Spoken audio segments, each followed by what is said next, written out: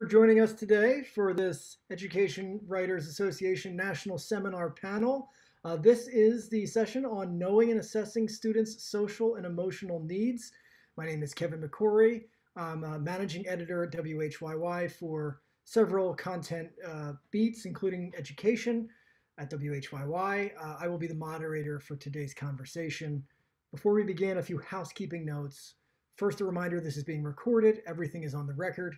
Chats included. If you hover over the speaker screen, you should see a button for closed captioning and live transcript. To start viewing closed captioning, click the closed caption button. To view the live transcript, click live transcript and then select show subtitle. To submit a question for our speakers, please use the chat box located in the Pathable platform. You can submit questions at any point through the session. An EWA staffer will be monitoring those questions and will facilitate a Q&A towards the end of the session. And finally, if you are going to tweet about this, please use the hashtag EWA21. Now let me introduce today's speakers. Julia Dumas Wilks is a teacher at the Great Oaks Charter School in Wilmington, Delaware. Libby Pier is the Director of Impact at Education Analytics based in Madison, Wisconsin. And Juany is the Executive Director of Engagement Services for Dallas Independent School District in Dallas, Texas. So great to have each of you with us today. Thank you. So let's get started with this conversation. Some newcomers to the world of social and emotional learning often talk about, well, what does SEL look like? And we thought one way to illustrate this today would be to model what are kind of known as the 3 signature practices. Kind of best practice is a well-known tool used by social and emotional learning specialists. So those 3 practices are a warm welcome, engaging practices, and then an optimistic closure, all embedded in classroom lessons, pedagogy, and staff practices like meetings and professional development. So for today's warm welcome, I'd love to ask everyone in the audience to say hello in the chat, tell us your name, where you're tuning in from, why you came to the session. Take a second there and we'll call some of your responses out.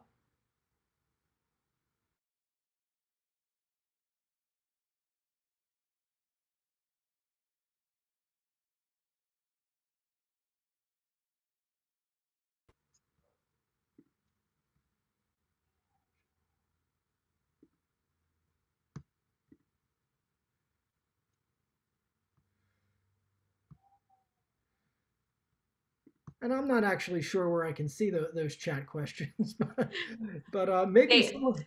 They are in the Pathable, and so I can read them for you, Kevin, if you can't see them. Jennifer Chambers is here from the Detroit News. I see it now. Yep. You see it? Okay, I'll hand it back to you. Jennifer Chambers writes about K-12. How's it going, Jennifer? Jeannie Lindsay from Indiana Public Broadcasting. Want to talk more about how schools are addressing social emotional. We've got Ann Doss-Helms from the WFAE NPR in Charlotte. Got to rep NPR, love it. Scott Gerard writing in from Caps Time, also in Madison, Wisconsin, looking for ideas on how to assess what districts need. So great to see some real regional geographic diversity in there. Guess I want to open the discussion up with a question for Juany. So your district in Dallas, Texas, really has doubled down on social emotional learning as a priority for the district. I want to ask you why and what difference has that made? Yeah, hi, Kevin.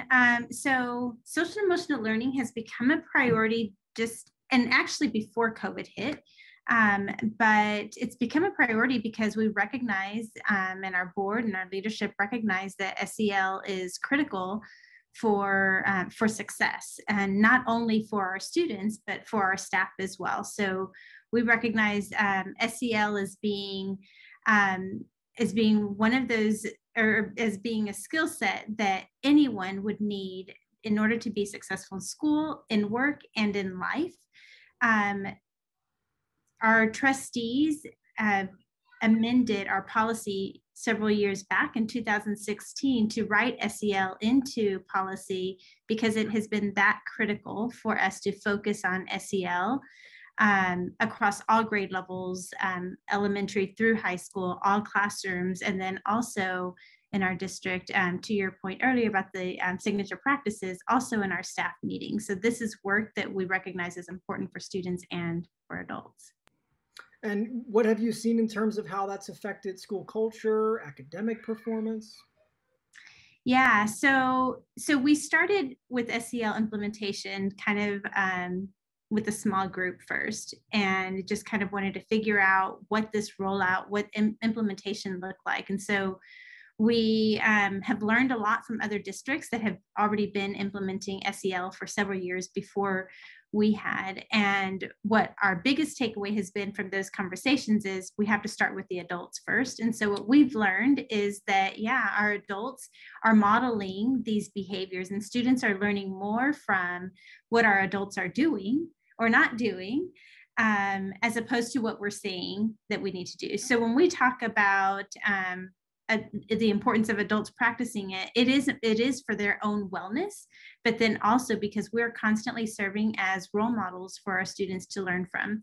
So what we've noticed recently really is just the strong relationships. We've facilitated or administered the Panorama SEL survey, and in that data, we saw that our students are responding positively to having supportive relationships. And so that's something that we're really proud of, and something that's critical for students and staff to come to school every day and have that support so that they can be confident in the work that they're learning.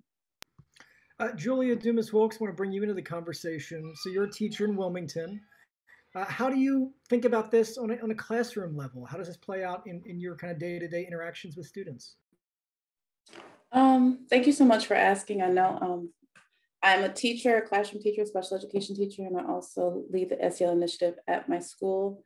It's actually the way that I try to describe SEL, because we are always throwing more and more things at teachers, and I don't want my fellow teachers to think this is just another thing. So the analogy that I use is that if I were to invite you over to my home for a meal, I may cook you fettuccine Alfredo. That's one of my favorites. So the content that I'm teaching you, my math, my science, my English, that's the meal itself. But the SEL, that is the plate and the utensils that I get you to consume that meal. So it's not something else. So it's not just what we do, it's how we do it. That's SEL. It's about relationships. So one example is, this is a real example from my life as a teacher. One of my kiddos last week was not responding well. We are both virtual and online. He's one of my, well, in person and online. He's one of my online kids, was not responding well. I took a moment to call home and then realized that mom had a seizure. So maybe my kiddo isn't being disrespectful, but he doesn't have the words to explain how he's feeling or what's going on. So it's really taking a step back as a teacher to say, you know, there's a lot going on. Sadly, it took many of us schools to go through this pandemic to pause and put the humanity of our kids first. So often we ask our kids to, you know, don't show their emotions, and their brains are still developing. We wouldn't do that for adults. So these are skills to teach. Just wanted to have you reflect a little bit more on the pandemic aspect of this, and how we've been able to see into each other's homes through this process of virtual school and virtual work. And we have obviously seen so many people suffer through this economy and through this health crisis, and how that has changed your thoughts on what it means to be a teacher and what social emotional understanding adds to that. I definitely see our role as teachers, and I was speaking to actually one of our social workers, is that this is a social services job first and foremost. And yes, I love my content, I love teaching, but we aren't teaching little brains in boxes, we're teaching human beings. So we have to help them with everything that they're dealing with. And if we as the school can't, or if that, we at least should be able to refer them to where they need to be in order to get the help. But social emotional learning for me is, you know, it's how we do what we do, because we know that neuroscience now know that most of the learning is actually through our emotions before we can even get to that cognitive prefrontal cortex of the brain, our animal brain, is on fire if we don't feel safe. And Libby, Pier, I do want to bring you into the conversation in a moment, but just wanted to have Juany-Gaytan weigh in on that same question, just around how the pandemic has exacerbated maybe the need and also raised awareness for this issue. Yeah, of course. So, once we all were sent home to work from home, the need for SEL, I think just there was just a heightened awareness for the need. Even though we had already been implementing SEL, had been working on developing the skill set around SEL, there was just a heightened awareness for the practice to continue just at an accelerated level.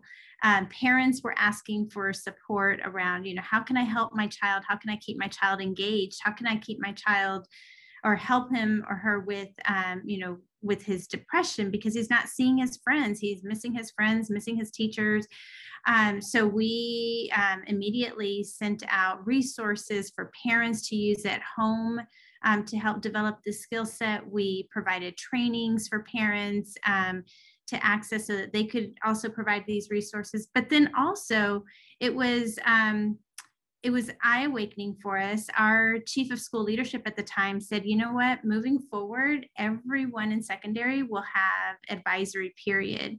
And the reason for that was because, whenever everyone shifted to at-home learning, we may have had 7 or 8 teachers in a secondary classroom that were trying to connect with all 25 kids in each of their classrooms. And that was really hard for them to make that connection with 150 students, and so, but it did make sense for if we would have an advisory period, that one teacher and those 25 kids that are in that advisory period could easily connect.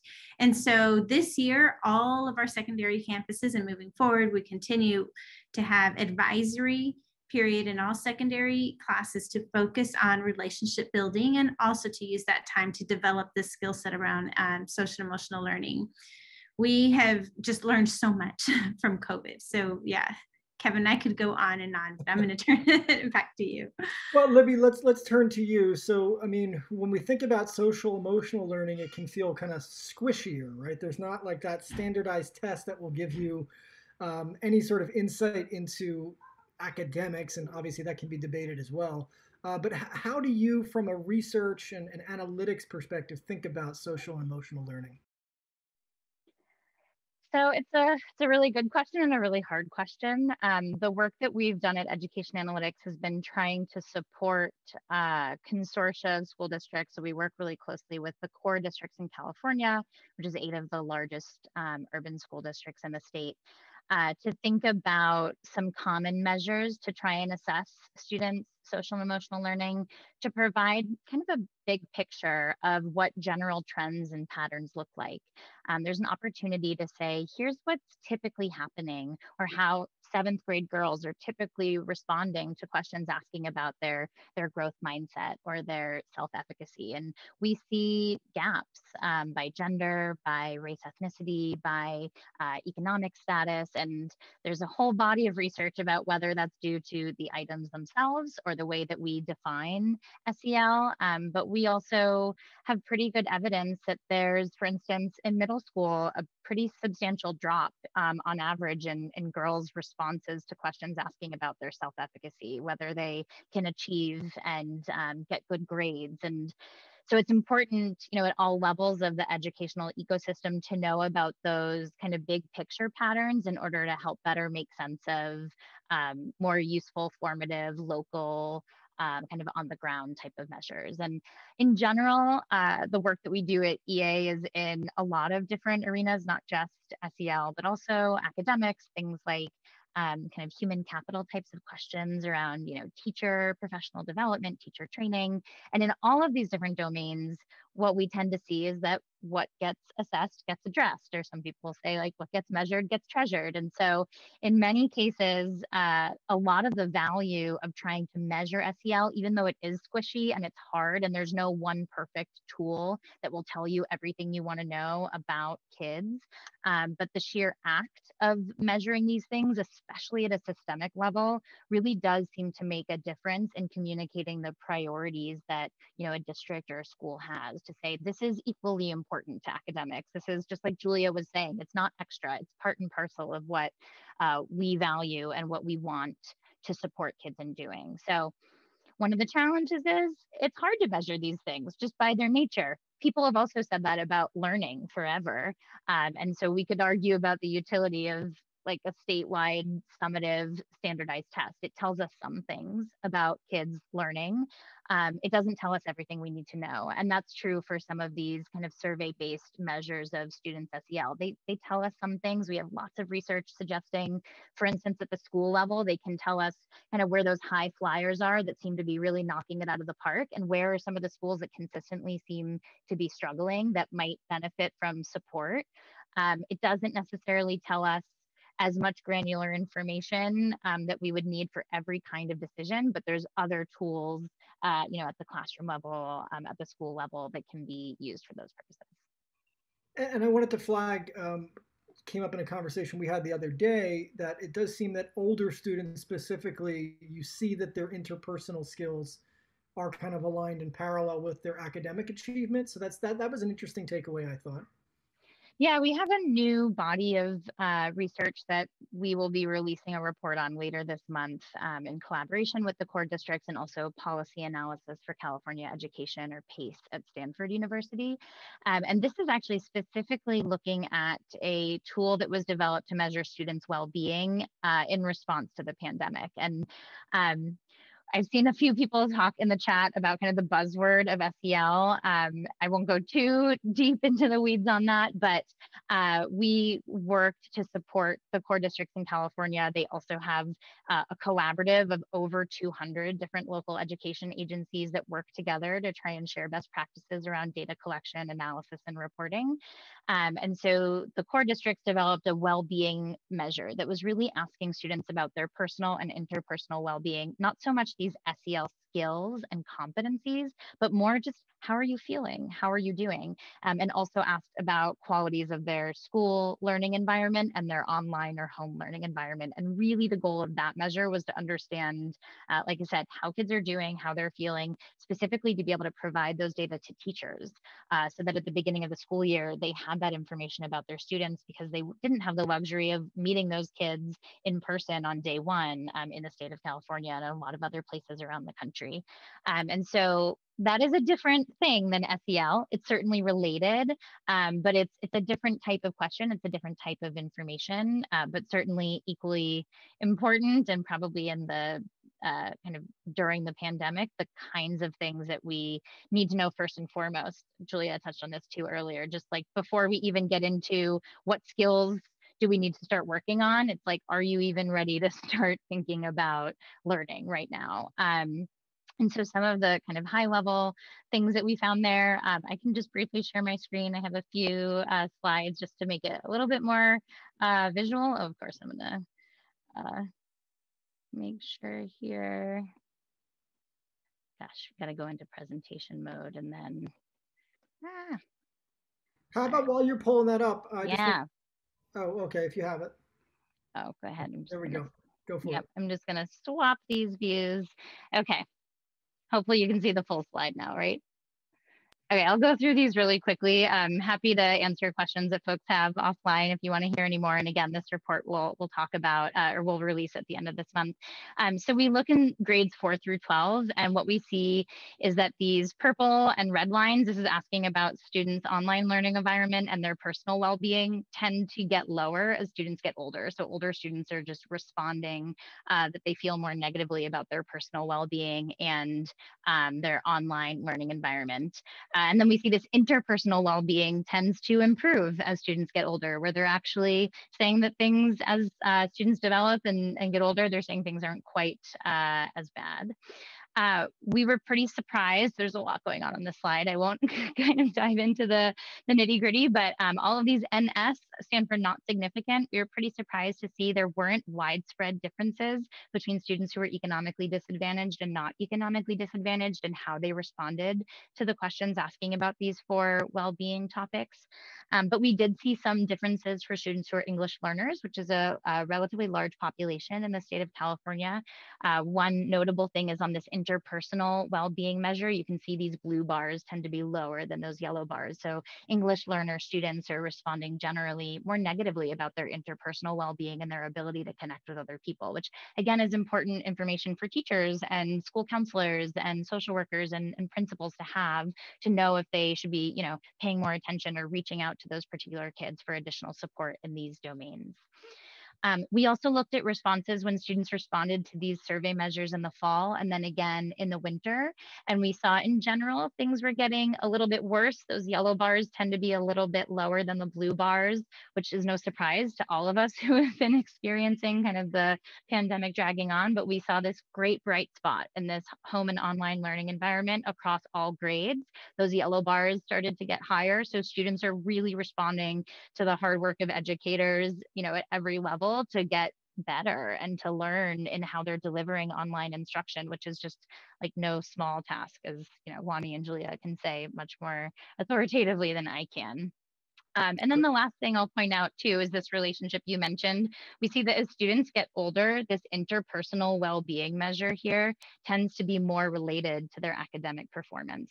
So really those peer relationships become super important as students get older, just in and of themselves important, as we saw just from those raw survey responses, but in terms of their ability to learn and make progress.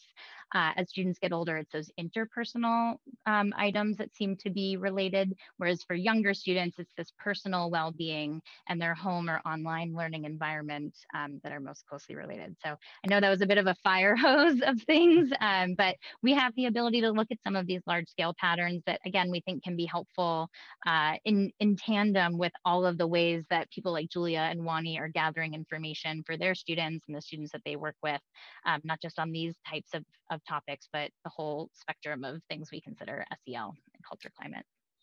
Thanks, Libby. Juany, I want to bring you back into the conversation. I'm just curious, riffing on the buzzword conversation that's happening in the chat. Some people might say, look, we've been doing this for decades. Like teachers developing relationships with kids in the classroom, like that, we didn't have a fancy name for it, but we've been doing it forever. And so, okay, you're just trying to repackage something and make it, pedagogy that we all have to learn, but this just comes natural to good teachers, maybe a skeptic would say. How do you get buy-in, and why do you think it's important to label it as such? Yeah, so I think that that's a really important recognition that yes, for many wonderful teachers have been teaching these skills. We now have labels for these skills, right? And so it's what's important is that we're calling them out, so that, for example, when we're talking about developing healthy relationship skills, maybe those wonderful teachers have been modeling all along. When a student is talking, or when you're in a conversation with someone, take turns talking and listening, make eye contact, do not interrupt, just kind of reminding them of healthy relationship building type practices. But they're calling them out and being very intentional. Not everybody calls out how to develop these skills. And so when we focus on social emotional learning, we're helping our educators in our trainings, reminding them to call out how to develop these skills so that students can call on that skill set that they're learning whenever they are not only in class, but also applying these skills to everyday life. So being very intentional about calling out the skills is critical so that we can apply these skills to experiences even outside of the classroom. And Julia, kind of, I guess, same question to you. How do you think about it in terms of like, is this just something you would do naturally as a teacher versus this is something that you really have to be intentional about and think about? I would say maybe in years past, it was very natural for many teachers. I would say since the shift that, You know, when I was in school, we got tested maybe once a year, standardized tests every 3 years. We're now giving our kids 4 to 5 standardized tests every single year. So that's less time for these skills to be paramount. Also, I think we are now teaching Generation Z. So their first gadget, they're more gadget oriented. And so we have to teach these people skills more intentionally. One thing I can share my screen really quickly to kind of show you what SEL may look like. Each state I know, well, in Delaware, state of Delaware, we are developing competencies and standards and bringing it down for what does self-awareness look like at the kindergarten level versus an adult. And just a reminder, these are skills for adults too. It's not just for our kiddos. So really quickly, I'll just give you, this is top secret. Okay, I'm working with the state, but this is our draft. But so, you know, SEL, or that's our buzzword is, and I'm okay with that. So self-awareness is one of the things that we want before you can be a good citizen. You need to know who you are, what your strengths are. So at the kindergarten level, it will look like you're able to ask for help and advocate for yourself, you know, instead of having a tantrum. On the 9th grade level, does that mean, you know, you're able to analyze what effect your choices have over someone else? Or, you know, when I taught civics, is where do your rights, my rights start and my responsibilities start, you know, that whole thing. But really repackaging it. And to me, it makes everything that we teach important. So if you're teaching a math lesson about money, that's about managing your time and your money. That's a life skill, a socio-emotional skill.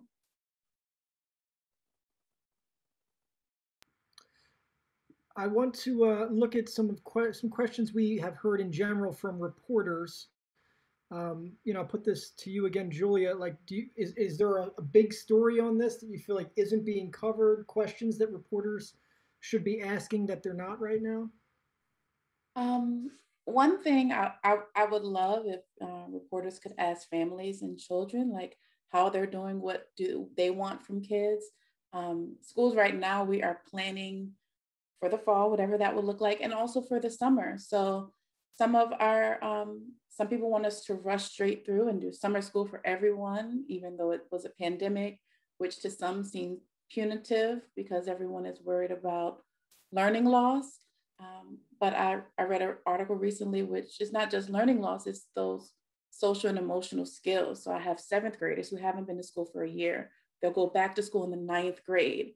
There's lots of social skills and just opportunities they missed due to no fault of their own. And how do we kind of help ease their anxiety to bring them back into the community? How do we help them build trusting relationships with staff and teachers and with families? So I think it's huge, but I'm very hopeful that we're on the right track. Anything you wanted to add to that, Juany? Just questions that reporters should be asking? Yeah, I think that, you know, so if we could ask employers just in general, what do you look for in your employees? What are those skills that you look for in employees? Probably more than likely, they're not going to go straight to the technical skills. They'll probably express some of these skills that we're trying to develop through a focus on social emotional learning. So I think, you know, asking those questions, but then also asking how are districts using their funding sources to prioritize social and emotional learning? I think that that's something, you know, really important, because we're all talking about that SEL is important, but to really, you know, put some funding support behind it in every school district to ensure that you do have staff that are available to provide teachers and families with the support. I think that those are just good questions to ask of districts. And then how will we measure it? What are we looking, you know, how do we want to see, what do we want to see as success for implementing social emotional learning? All right, so we've been getting some great questions in the chat, bringing Stacia in to have a conversation now with a little Q&A session. Yeah, thank you so much, Kevin, for moderating that first part of this conversation. I loved the warm welcome. It gave me a lot of insight on some of the questions and topics that I think our reporters are wondering about. So I'm going to take some of that and formulate some questions, but journalists, if you have more specific questions, please go ahead and put them in the Pathable chat. I'm looking at those. And so, Juany, you just talked about, you know, one tip that you gave to reporters was look at the funds, ask about the funds, and track that. How are they going to be used? And so Scott Gerard from the Cap Times in Madison, Wisconsin, is interested on some ideas about how to assess districts and what they're doing with SEL. So it's one thing with funds, but then, you know, do you have any tips for how to assess what they do with those funds? Yeah, so I think that, you know, first you want to make sure that you have a staff, or that you have a team, or that districts have a team of support around social emotional learning to provide training. And so whether you're bringing in consultants to provide training, or you have developed staff in-house to provide that training, that ongoing support to our campuses, or to campuses across the country, I think that that's important, that you want to see that the district is prioritizing training and development.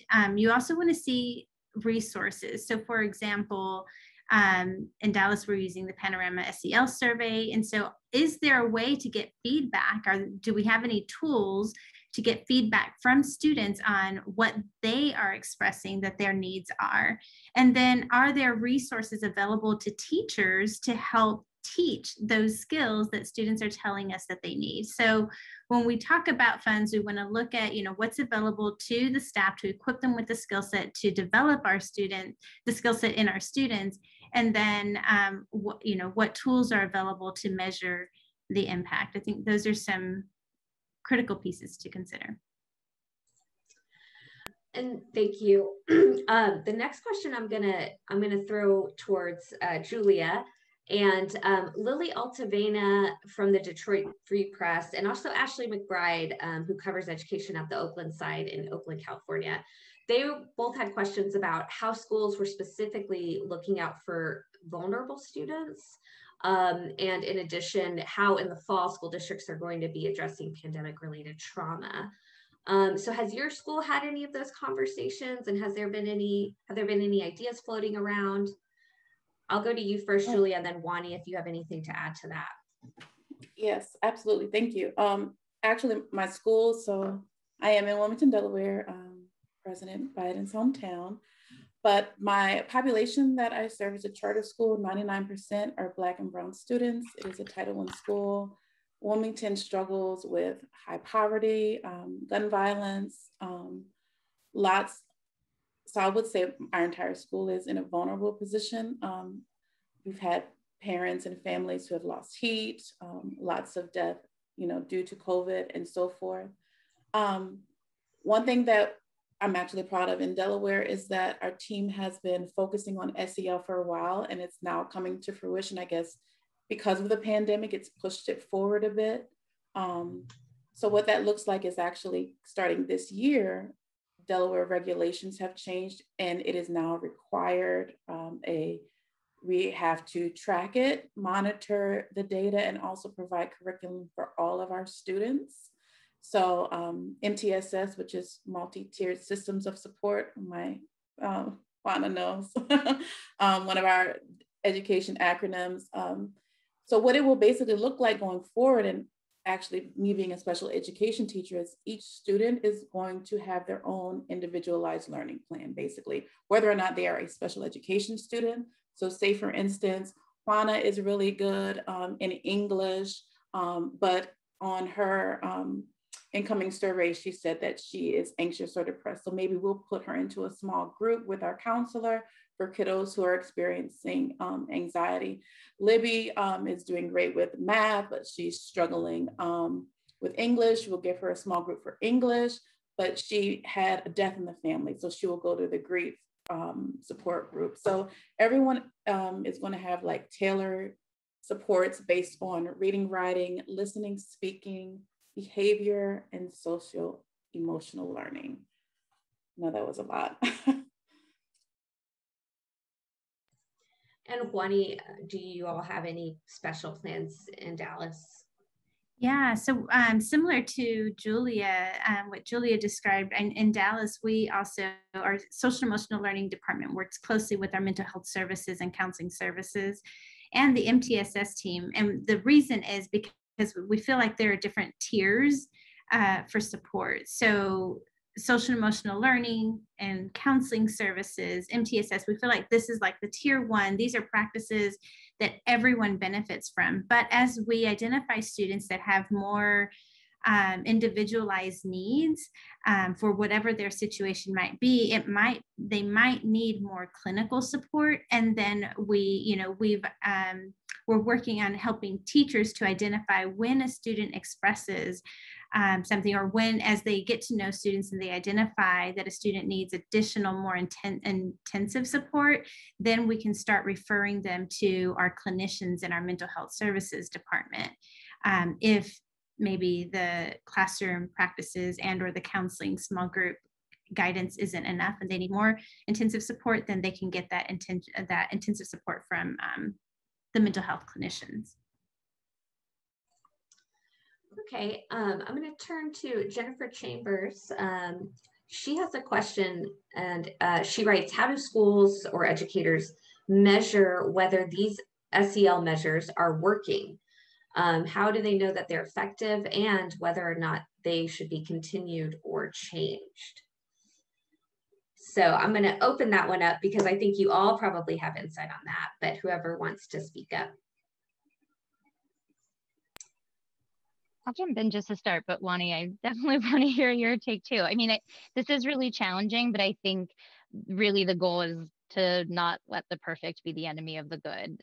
I mentioned this earlier. There's not a single measure that's going to tell you, is it working, is it not working? But starting to just try to gather information and data, even if it's qualitative information about teachers' perceptions or others in the school building, including students themselves, perceptions of their school culture and climate, and how that's shifting is really valuable and is an important starting point. Like, there doesn't have to be a perfect tool out there to be able to gather important information about whether it's working. And importantly, each school, each district, their strategies are going to look different. Like, some do have out of the box curricula that they start to use and implement, especially when those curricula have a lot of tools that make it really easy to roll them out without a ton of customized training. That'll look really different from something that's more homegrown and more aligned to, a strategic plan or vision, either at the building or district level. And so I think the measures should be aligned to what is it that you're trying to implement and what's your theory of change? Like, what do you think is going to be different? Is it really about improving students' perceptions of their school climate? Is it about improving students' perceptions of themselves and their own ability? Is it about, Julia mentioned MTSS, like more early intervention to avoid things like referrals for behavioral problems or, suspensions? I mean, all of those things look different, and then the measures will be different. Like, you might want to actually track suspension rates over time if one of your goals is to reduce suspension because of an SEL program or curriculum. I'd like to just add to what Libby shared. I think that all of those examples are great examples for what we want to look for whenever we are looking at data points to measure. I do think that there's also some evidence in just when you walk into a building, what does it look like? What does it feel like? How welcoming is it for a student? How safe is it for a student and staff member to work and to learn in that space? And so, how engaged are the students and staff in a class or in a lesson? How much ownership do they take of what's going on throughout the building? And I think that gets to like the application of these skills that we're trying to develop in our students. I think there are so many data points that we can consider because SEL is embedded in everything that we do. So we will, after implementing for a few years, we'll see the gains in the academic progress. We'll see it in the climate and culture data that schools are collecting. We'll see it in just several different data points. I think it's very important to talk to people. We are starting to really conduct a lot of empathy interviews, to hear from staff, to hear from students, to hear from community members about what's going on. I think that it just lives, it lives everywhere in our, in observable just kind of behaviors, and then just in data that we're already collecting as well. I was going to add one other thing to that, and I'm curious Julia's perception on this too. I think there's an interesting parallel between measuring SEL and things like observations of teaching practice and pedagogy. For a long time, it was like, how do we know what good teaching looks like? And a lot of times it was like, if you're an experienced educator or an experienced principal, you walk in and you kind of just know, you see it, and it's hard to, numerically say this is a 3 out of 5, but the field has moved in that direction of in many districts, and to really try and quantify what are those like key skills and competencies that we want to see teachers exhibit, and bringing SEL into that as part of it. I think there's a similar kind of trend in the field that we're not there yet, but I think it's important to push ourselves collectively to try to say, like, it's not impossible to try and define what these practices look like. And, Juany and Julia both have touched on what some of those things are. They don't have to universally look like this or look like that, but even just the presence of having a warm welcome or a greeting versus its absence is signal. It's not, useless information. And we don't need to use that to be punitive or to rank, classrooms or anything like that. But it is useful, especially from a data perspective, to be able to then correlate those things with, hey, we implemented this in all of our classrooms. And then, the next year we saw these kinds of gains in academics, or these kinds of gains in how students are responding about how safe they feel or how much they feel a sense of belonging. So I think pushing ourselves in a similar way, not to be afraid to try and make these things measurable, even though they're hard, will have a net benefit kind of for everyone. So we have a few minutes left. I want to try to get to a couple more questions if we can. Samantha Dowdy from the Victoria Advocate has a question that I'm sure a lot of reporters are wondering, and that is, have we seen a connection between SEL and learning loss this year? Are there districts that prioritize SEL seeing different learning loss than those that don't have a focus on SEL? I'm not sure if any of you know the answer to that. I don't know the answer to that specifically, but I can say there is research that learning SEL skill will it improves attendance. It does improve academics, both grades and standardized tests. It improves students' attitude towards schools and their teachers. It also decreases poverty and drug use. And those are things that are really, really big on my heart. So if I have a kiddo who, let's say I have a young man who he doesn't know how to regulate his emotions, and the first thing I do is I tell him to get out of my class and go to the dean's office. He's he doesn't feel accepted. He doesn't have a good relationship with me. B, he missed out on the lesson for today. And C, he still doesn't know how to regulate his emotions. So I'm going to let this child go through the educational system, not knowing how to regulate his emotion. He's a young man, possibly one of my students, a Black or brown young man who is poor, and he's angry and he doesn't know how to regulate his emotions. How is he going to operate in the world when he turns 18 and 19? You see what I mean? So these are skills not just for school, but they are for life and for career. So if you're able to know, if I can, I'm a little biased, but if my kids know I can breathe, or I can do these 3 to 5 things to calm or soothe myself, but they didn't get all of the algebra for the year, I think I did a good job, because they can relearn the algebra. They may not be able to have the opportunity to learn those skills.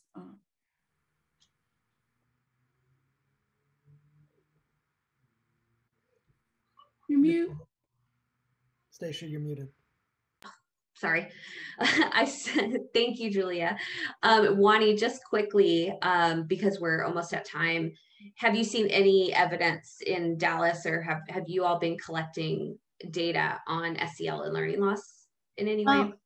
we don't have, I don't have the data to speak to, but I can tell you that what we know is that students that we've had the opportunity to talk to, what they missed is that social interaction, and that's because that's how they learn, by interacting with each other. And on a Zoom call, you know, it's very structured, and they can't just engage in conversations with their teacher or with their friends the way they would in passing, you know, from one class to the next, or, you know, in class in small groups. So that social interaction is what students thrive off of. And so they did miss out on that. And so we know that there is some learning loss. So we do have plans in place to help address the learning loss, but that social interaction is critical for learning. And I'm sorry, we had a couple more questions that we're not going to be able to get to, but I am going to have to close. And so, of course, want to thank our speakers. I feel like there was just a wealth of information here and insight and tips for our reporters.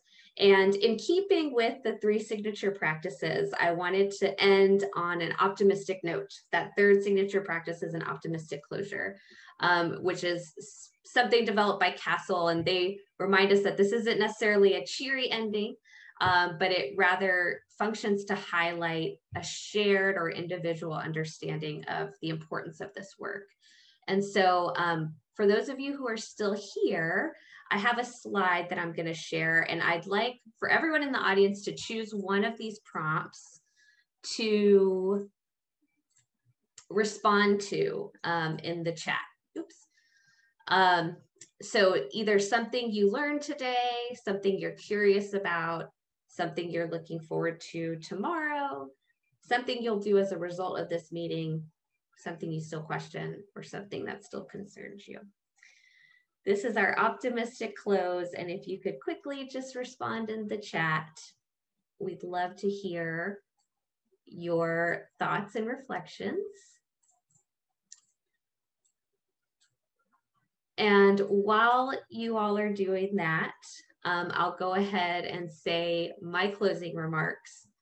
I want to thank again our wonderful speakers and our moderator, Kevin, for joining us today.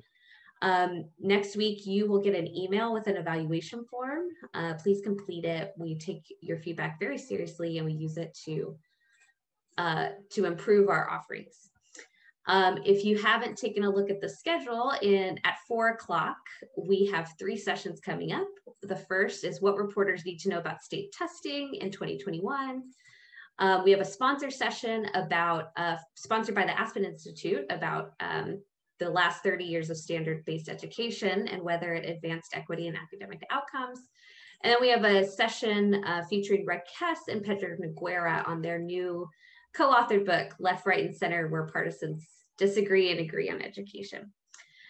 So I'm just going to check the chat real quick and just say thank you to all of you who have responded. Asking families and kids, direct connection between SEL and student outcomes. I hope our speakers can get a chance to look at all of the reflections in the chat today. We are 3 minutes over time, so I am going to let everyone go. And thank you again for joining us. And thank you to everyone in the audience for participating. All right, take care, everyone.